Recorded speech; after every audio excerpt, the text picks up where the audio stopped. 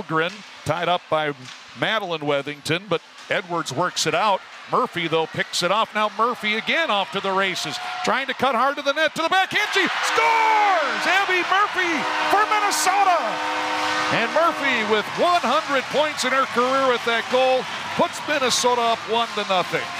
Just as Abbey Murphy does, she drops that shoulder, takes it to the net. Like I said earlier in the shorthanded attempt, she just catches the Wisconsin defender with her back facing the net, drives right past her, roofs it top shelf.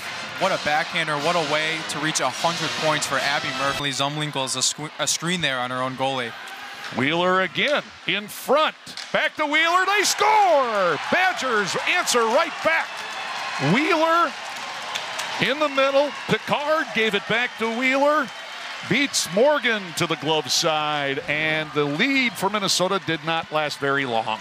Looks like Picard fanned on the shot a little bit there, and a bit of luck there. 5-minute major, so Wisconsin can score at will. A 4-on-3 power play to start, wide open ice, and it didn't take them long.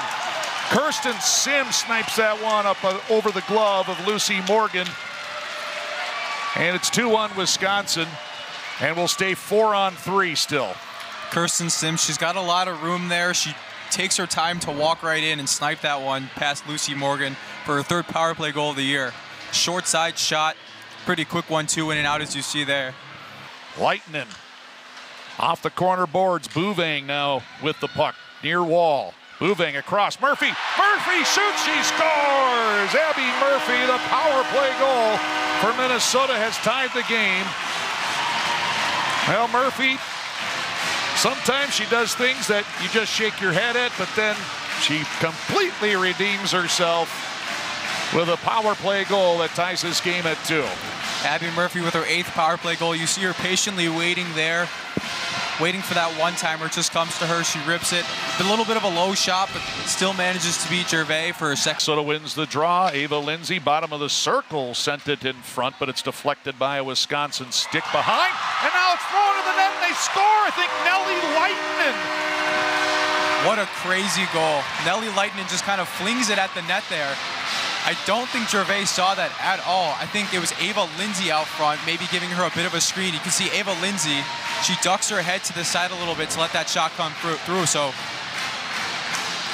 wasn't Ava Lindsay, sorry about that. It was Emma Kreisz, she was out front. Again, showing the depth for Wisconsin here, getting some offensive zone pressure. Wethington with the steal, Gophers get it out front, bang, home! And the Gophers lead 4-2. Goal here. Actually, no, Sadie Lindsay, her second of the season. Nice hand-eye coordination there by Sadie Lindsay. First career goal in her 3rd year. And now she gets 2 in 2 weekends for Minnesota. Still have a 2-goal lead early in this 3rd period. Solvieg Neunzert shoots, she scores! Neunzert, her first Golden Gopher goal. And would you look at that? Lacey Eden misses a wide open net on the other end. You got Solvieg Neunzert, who buries a slapper from the point to give the Gophers a 3-goal cushion earlier in the 3rd period. Huge goal from Solvieg Neunzert. Solvieg making up for a very bad shift at the end of the period. Almost cost Minnesota a goal.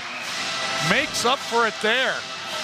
Clock again continues to run, and the Gophers love to see that here.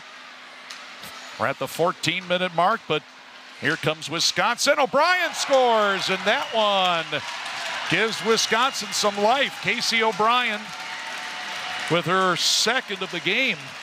Kind of like that Maddie Wheeler goal earlier in the 1st period. It just takes a bounce off a Gopher skate there. You'll see allowing that tap in out front. Just a weird bounce off a Gopher skate. And that one gets out of the zone. Just 5 seconds left. And Minnesota will hold on to win game 1 here over Wisconsin.